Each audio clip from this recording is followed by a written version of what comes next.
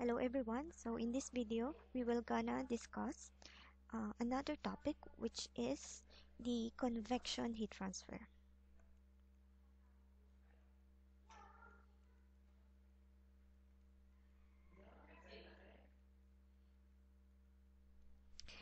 Okay, so before we proceed in this detailed discussion, have you ever heard the one of the component maybe of your car, which is the what we call the radiator, right?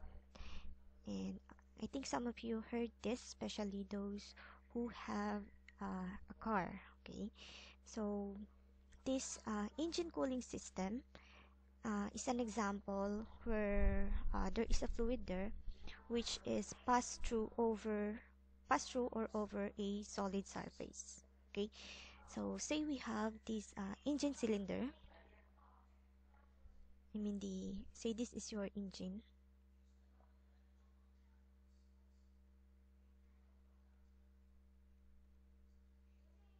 Right. Say this is the engine, and this engine cylinder here is equipped with jackets. So we have here some jackets. Say this is your jackets. Okay, all over this engine cylinder, this is equipped with jackets so that there is a circulating coolant uh, that goes around this engine cylinder um, to cool the system.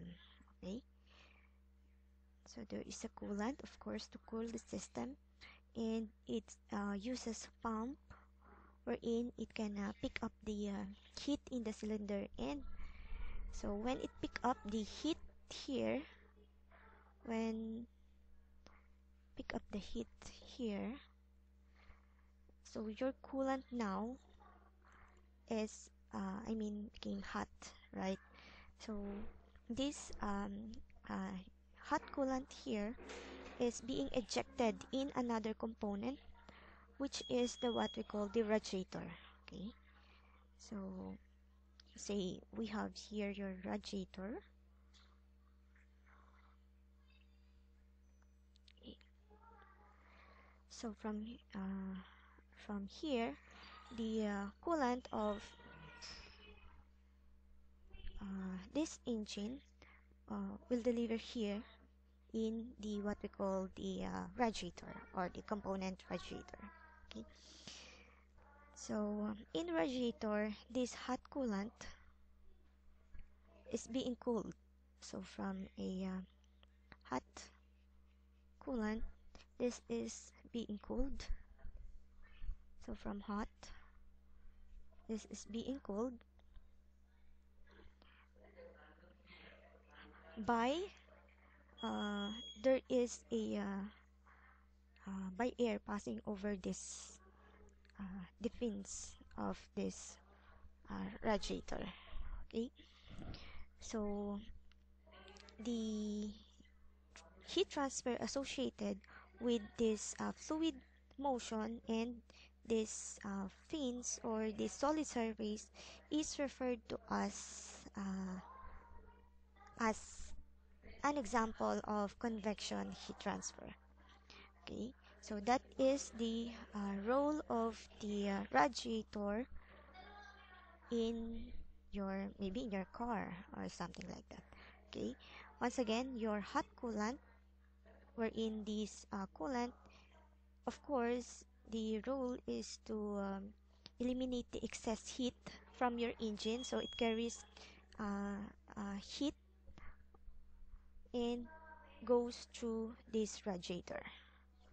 Okay, and then the role of radiator, it has a fan, and there is a air going through this fan to pick up the heat from the coolant. So your hot coolant now became is being cooled.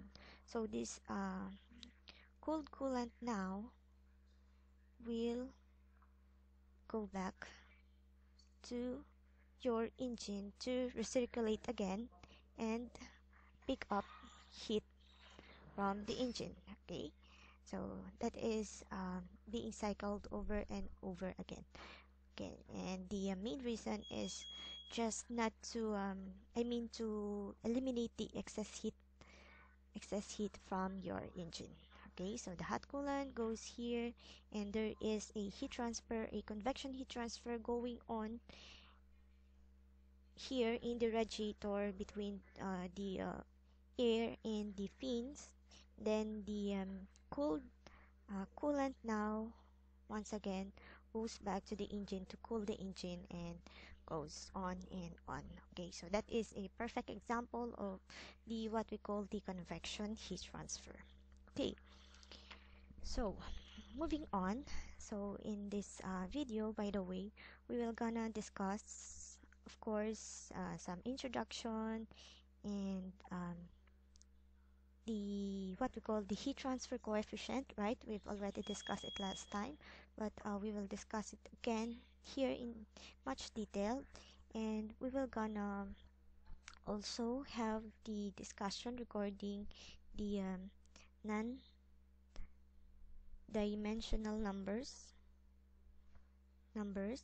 such as the Nusselt number, the Prandtl number, the Reynolds number, the Grashof number, what else? The Rayleigh number. Yeah, that's all. So we're gonna tackle these non-dimensional numbers, and we're gonna discuss the importance of these numbers. Okay, and aside from this, we will also gonna have um, some discussion regarding the boundary layer, what we call the concept of the boundary layer. Okay, and we have the external and internal flows.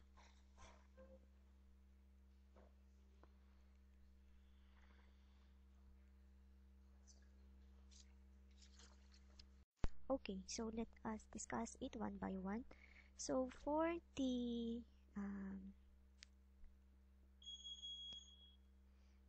introduction, last time, we discussed it, the convection heat transfer, using the radiator as an example, right?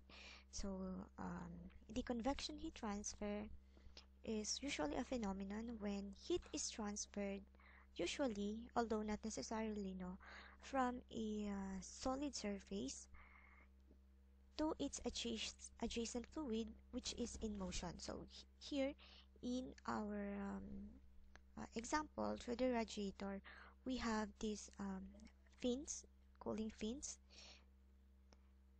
This is a solid surface, and we have the fluid which is in motion. Okay, so moving air and so on, that is going through or passing through these fins.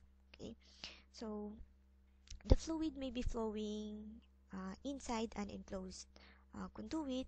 For example, there is a case of stream flowing through a pipe. So, or the fluid may be over the solid surface, such as an air flowing over a heated plate, and so on. Okay, so although not necessarily, once again, um, the heat is being transferred usually from a solid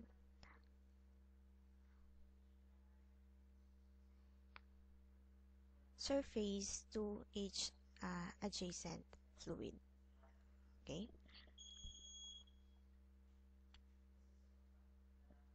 okay. So we say that the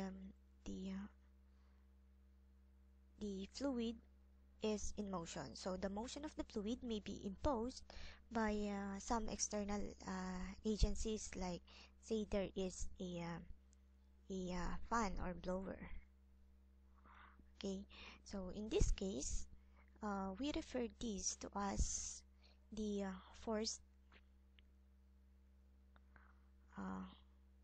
forced convection.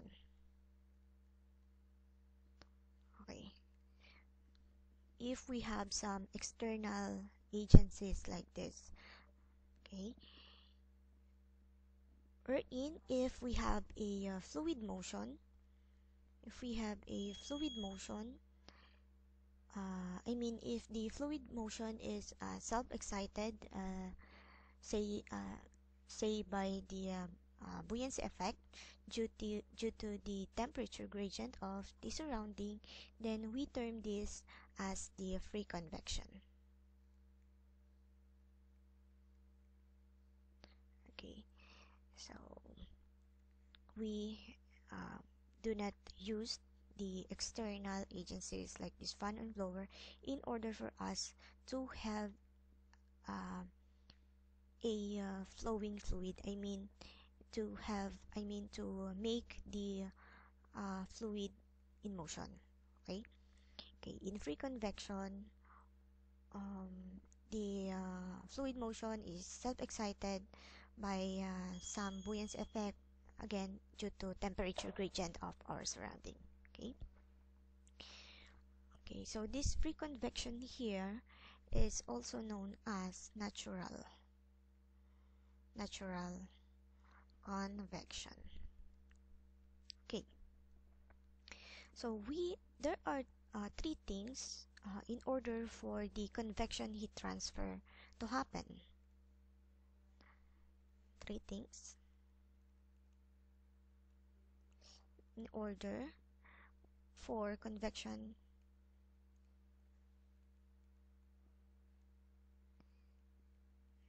heat transfer to happen. Okay, so we need to remember these three. Okay, so first, the solid and the fluid must be in contact.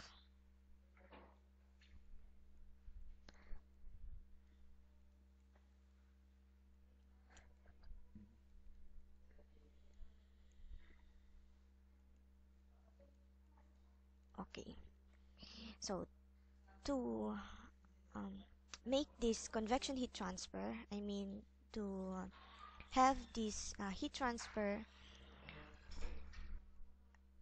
to occur this convection heat transfer, your surface, your solid surface, and the fluid must be in contact with each other.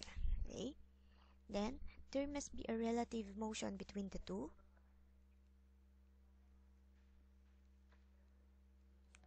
Relative motion. Okay? Okay. So, there must be a motion. Okay? Like what we have example last time. The air is moving or flowing these fins. Okay? So there must be a solid and a fluid in contact, and the the um, there is a motion between the two. Okay, and uh, the motion is coming from the fluid, like for example the air that is being air flowing over a heated plate, or water flowing a pipe, and so on. So there must be a relative motion between the two.